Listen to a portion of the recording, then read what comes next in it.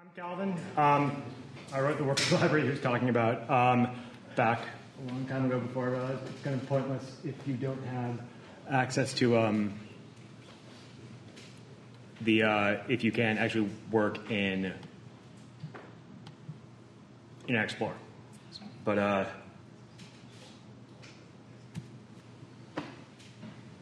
awesome. So if you want to follow along at home, this is the URL. There's quite a few links in here on that page to help you follow along.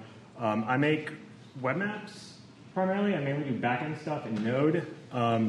So I think my talk title ended up just being Chris Helm looking at my GitHub history and picking two things that I've recently done. So it's called PouchDB and SQLDown.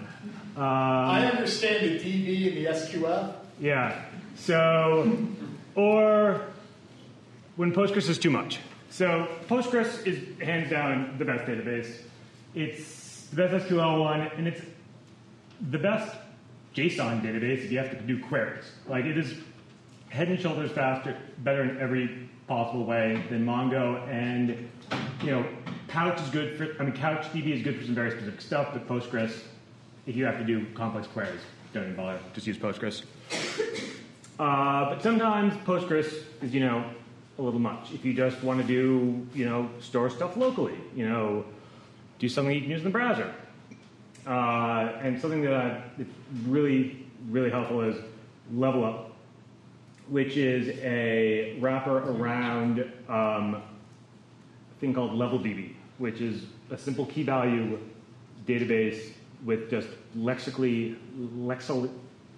alphabetically ordered strings for the keys, and it's just super simple. But you can build stuff with it. So IndexedDB in Chrome is built with LevelDB. PouchDB, which is a JavaScript port of CouchDB, is built on Node with LevelDB. So is Dat, which Max Ogden, who's doing a lot of Geo stuff, it's his Git for data thing, which is pretty exciting. That's built with LevelDB. And you can have backends besides the default one is called SQLDown, which is just the C LevelDB library. You can sub in other backends, like I wrote one called SQLDown, which you can use Postgres, or SQLite, or MySQL, or WebSQL in the browser as a backend. And somebody wrote, Max Ogden actually, not just somebody, wrote one for IndexedDB, which means that you can browserify code with LevelDB and use it in the browser. And use it in Node, and use it both places with the exact same code if you need to store data locally, which is just really helpful when you have, large amounts of data. I know somebody is doing tiles, and you can do tiles, the download to caption. You can do a lot of really cool stuff in the browser. So this is JS.Geo, so we've got some Geo stuff with it. So the first thing people did to try and do Geo stuff with Level Up is geohashes. If anybody doesn't know what geohashes it sort of divides up the world into quadrants. So basically it says A, B, C, D. Inside of them, A, B, C, D. And just so that you have the following AA, and that's AB, so that sort of turning your tile URLs into just a string of letters. If people are giving me blank stares, let's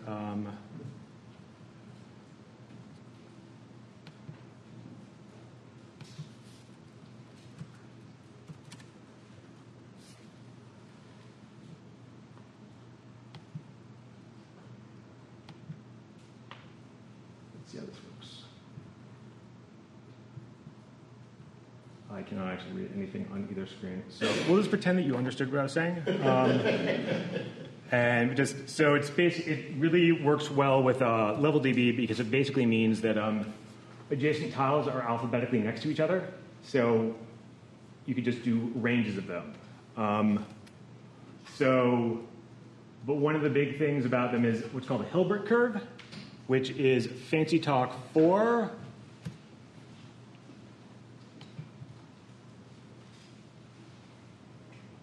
this one. I do have a link somewhere.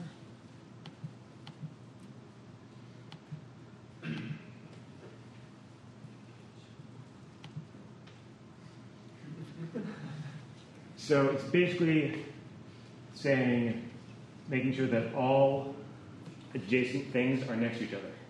So in a geohash, basically, A, B, C, D, A, B, A, C, A, D. But with a Hilbert curve, you basically go, instead of over here, you go vertical now, like that, so that they're all next to each other. So the tile that is adjacent in just the naming scheme is always adjacent in real life, and it means that you can just do queries on ranges really easily. So that was the first way people were going to do it. There are like several plugins for level DB that people have written with quad trees, though without Hilbert curves. And then I decided to top it by doing a ternary one with a Hilbertish curve. And that one actually, called non-tree, I just published it. I just pulled it out and published it about a couple weeks ago. But that one, if you want for some reason to do that kind of thing, that one's pretty good. The main problem with geohashes of any sort is that a geohash is really good for finding things that are smaller. So if you have a bounding box, you can find things that are totally inside the bounding box. So finding points. If you're doing big box and finding the points inside, or very small polygons or stuff. It does not work at all if you need to find, if you have a point and want to find what state it's in. It does not work. You can make it work, but it is not actually efficient in any way, and you should not do that. So to do something like that, you need a R tree of some sort. So Vladimir has one called rbush. There's one that somebody else wrote called rtree that I now maintain. Don't use rtree. I started maintaining it before rbush, and if you need to serialize and deserialize your tree, that's the only time rtree is somewhat better than rbush, because rbush just does values by reference. But unless you have that very specific thing, don't use rtree. So I wrote but they're all synchronous. So they're great if you're just in memory, but if you need to serialize, bits of it and don't want it entirely in memory, they're not going to work. So I wrote an async rtree. It is pretty much just a port of rbush, but async, which actually makes it somewhat easier to write, because when things are asynchronous in JavaScript, you don't have to care about recursion or anything, because the only thing that's wrong with recursion in JavaScript is that the stack can get so big you'll run out of memory. But if things are async, they do not capture their stack, so you can be totally just recursive. So I wrote an async rtree implementation. The other thing was that you have to optimize it somewhat differently, because the optimizing is somewhat different because the thing that actually takes a lot of time is all the data lookups. So you end up wanting very broad, shallow trees instead of deep trees that the in-memory ones. But I wrote that and then went to do stuff with it. So I live in this city. I went to use my address. I looked up in the R tree, and I got Boston as well. Because all R trees care about is bounding boxes. And you know what I'm inside of? The Boston bounding box, because it's a giant convex polygon. So, because that's the island all the way up to there. So that is like, God damn it. So I had to write a library for bbox testing. It's basically because it turns out there is not really any good libraries for, does this bbox intercept this GeoJSON? and do it well. And I have another slide here that did I forget to publish? To push.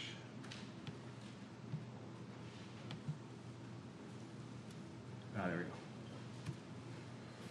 So, and all of the weird corner cases you have to hit. So, like, this one is not actually hitting any of the points, and that one's inside of the ring, and that, you know. Oh, yeah, and all this stuff is dimensionally agnostic. So, it'll work in like 40. Haven't really tested that as much as I'd like, but. Yeah, what's going on down here? It's just redoing it. It's retiling it. You should have gotten used to this. I'm the about 8th person that's used this presentation library today. Yeah. So, and then I wrapped it all together with Level Up to make Level Tree, which is just an R tree in Level, so that you can do, you know, those sort of geo queries, and then also PouchDB, so you can do syncing. So that's sort of it. I can show some code. Is there like a trick for getting it to not look like weirdness? Anybody know? Try minimizing the text, I guess. This is Steve's Linux laptop. Command Comment. Was it not stretch? Is it like the stretching thingy that people were dealing with? I don't know. command minus. What? On your keyboard, command minus. So we can. What kind of scenarios are you kind of aiming towards with this kind of are you like disconnected scenarios? Yeah. Or? So if Steve was still here asking me about what's the next big thing, right. It's going to be offline. Right. Offline first, and so saving data and then querying the VBox of like large amounts of data that when you don't have connection to some big fancy server. Right, it's like the Jubal presentation. Yeah. Give me a web map even when the web's not around. Yeah. So, so I mentioned Pouch earlier. I'm going to talk about much more about that in my presentation tomorrow that you're all invited to. About JS and Node.js. But that's about syncing and then using it offline, and then syncing when you get data again. And so that's going to be something that we're probably going to do a lot more of when people are like, oh, but I want this to work on my phone when I'm in the subway. Right. Or, you know, I want to use it on my laptop, but I don't actually have, you know, Wi-Fi at the construction woods or whatever. So that's sort of that's going to be the thing that your clients are going to be bothering you about going forward. They already are. Yeah. But by show of hands, who's doing kind of home-cooked, home-brewed, like offline data collection with some sort of synchronization once the connection hits? Yeah, so it's out there. Yeah. I get the request all the time, and it's a difficult nut to figure out. I know somebody is doing storing tiles in Pouch, Right. so they can sync it over. He's also doing that in like IE10. So binary data in IE10 in IndexedDB, like the offline storage in web browsers are terrible. Like you have two databases and they're both sort of competing with each other of which can have the weirdest API and like the worst documentation. So you have, so it is not a very fun thing to have to deal with of like, I can use IndexedDB, except when I'm on Safari or old Android. We're going to use a weird port of WebSQL that has really nothing documented about how to deal with JavaScript objects. So, because who would want to know about that in JavaScript? You guys run out of time? Oh. But yeah, so that's the state of that. There's an IndexedDB 2 coming out soon. It's probably going to be even more complex and less usable if trends hold. It'll keep you employed. Yeah. Questions? Right? Yeah. Questions from the audience?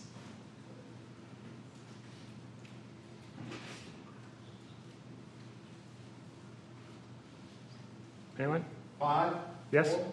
Yeah. So I'm really intrigued by Couch. I've played with Couch a lot. I've always wanted to build offline and geodata collection applications.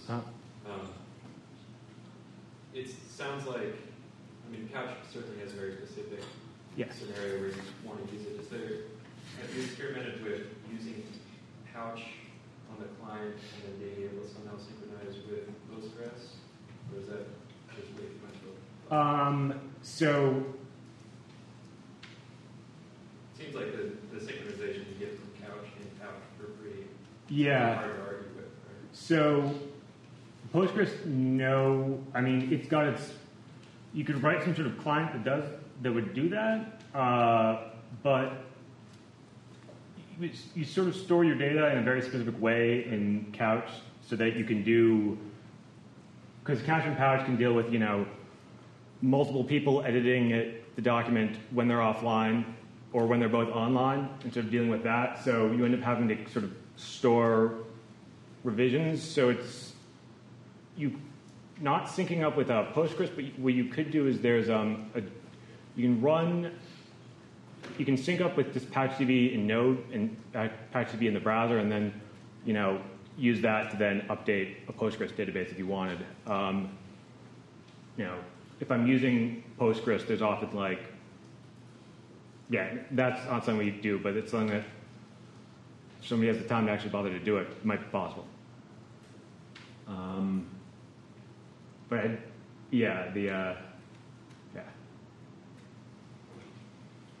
Question now? Yeah, actually, not a question, but just a comment. If anybody's looking just to steal a bunch of code, we've got a project on GitHub called Offline Editor JS. I was just looking at it here, and it just uses local browser cache, but it has the whole model of being able to go offline, and it also does tile fetching too. So it basically cookie cuts your vectors and your tiles, puts them in your browser store, then you go offline, make some edits, and then go back online. So you may not be interested in all the code, but there may be something there that's bits and pieces that you can reuse. Yeah, I use it on a couple projects like for building a trail app. So if you want to go hiking and take some pictures and stuff like that, you cookie cut some stuff out and then go out in the field, take some pictures, get back online, and it goes to the data store, it goes, boom, it goes. So just something to think about. Right. Great. Yeah, it turns out one thing that's really hard to do in a browser is figure out if you're online or not. Because there's online and offline events, and they do nothing. It's far harder than it should be. So any code that a people that's already written that, just take it and run with it. Care for it. Yeah, because and you're going to find yourself doing that a lot more. Wait, another hand over? Yeah. This is another one of these abusive, not really comments questions. Mm-hmm. For browser storage stuff, Brian LaRue wrote LawnShare. Yes. Which does an amazing job of abstracting away all the weird, is it web SQL? Is it IndexedDB? Is it cookies? And that's lawn chair? Yeah, LawnShare JS. Yeah. So if you just say, I have this blob of data, I want to store it somewhere. Yeah, so there has actually been some talk about using that in Pouch. The problem with that, about really any abstraction, is that when you then need to ask questions and do queries on it, you end up having a giant performance hit. So PouchDB has built-in adapters for IndexedDB, WebSQL, and level up. Each of them has totally different ways of iterating, totally different ways of getting related stuff, and you just ended up, it was just too slow and so you sort of had to work with the sort of bare stuff database. Thankfully, there's a guy, Nolan, who did all this work on WebSQL and IndexedDB. I honestly, if my life depended on having to put some data in IndexedDB, I might not be able to do it because I'm just focused on all the other parts. But yeah, if you have to do something less complex and just storing key value stuff, LawnShare is a great one. There's also one called Local Forage, It's sort of like local storage, but it's not as bad as local storage because it's async. And well, local storage is really slow, so IndexedDB and WebSQL are much faster. Ironically, even though WebSQL is depreciated and probably going to be taken out of Chrome at some point in the really probably distant future, it is a lot faster than IndexedDB because it's just SQLite 3 with a small, tiny little wrapper around it. So you can get some pretty fast stuff there, but only on Safari and Chrome. Well, we have time for one more question/comment masquerading as question. Observation. Good. Flag? Yeah, a related question about workers. So what's the deal with transferable objects on IE? Because I heard that there are many sources that say that you can transfer one object at a time, but you can do this. So transferable objects refers to you can do there's a thing in workers where you can just sort of copy an array buffer over, and then you are not able to use it. So you basically send it from one side to the other, and after you send it, you then can't touch it. It's gone from the side that sent it. The thing that's never really documented anywhere is that it's not just array buffers that you can do that with. It's also port objects, so that you can actually send a message port over to a worker. So a message port is just basically like a telephone, in that you put stuff into one end and it comes out. The events come out in the other end. So you can send that to a worker, and that's the thing so that IE, you can have a message port in the sort of the second position to transfer over. But if you give it an array, which is what everything else takes, they take an array of array buffers, it will just explode and throw an error, because why would they be helpful or anything? So that's what you can do in IE, is just transfer a port, a message port. But what does it mean practically? It means that it's not very useful. Because the main way that is useful is in places that don't have subworkers. You can take, since you can't basically create a worker from inside another worker, you could sort of simulate that by creating a second worker and then just transferring a port object to both of them, so that you could sort of pretend that this worker created this one, even though it's just in a different one. I have no idea why you'd want to use that otherwise. It just seems not very helpful. MDN on worker page says that you can, instead of putting an array of array buffers, you can put one array buffer and it will transfer it. But I didn't try that. No, it doesn't work. It doesn't work. No. The only thing, so yeah, it's not well. So on IE that doesn't work. On everything else that does work, but it does have to be an array. Why does MDN say that it works? So no, you can pass array buffers and you can transfer them, and then it works just like it says in MDN. This is what you said earlier, but yeah, it works just like it says in MDN, and then on the main thread or whoever transfer that object, that object is no longer usable at all. So instead of having to copy or do structured cloning, it just takes it and takes the pointer and gives it to the other thread. But so the one on the thread that passed it, that pointer is essentially it's pointing to null. It's pointing to nothing. Yeah. So they didn't have to. You didn't have to pass any message. You just pass the pointer. Yeah. But that doesn't work in IE. You can you can put a different thing there, because you can also transfer that port. So that's where it's often very confusing. If anybody wants to just edit that MDN article right now and make that more clear, that would be cool. It's also where it's documented in what we expect the structured clone for transferable objects. Those are structured clone is the one where you don't transfer. Operation, but no, if you clone a transferable object which includes message ports, that's defined in the that you don't clone it, right? Structured clone, yeah. Structured clone is the technical term for the way you pass JSON, because JSON-like things, because you can't actually stringify with JSON something that's got circular references or anything. So they use something called structured clone, which it turned out, because we had an issue in PouchDB recently, that that's a recursive algorithm, both of them. Both JSON stringify and structured clone are both recursive in most browsers and will throw a call stack exceeded error if you have something that's too deeply nested. Let's clap it up for Calvin. All right.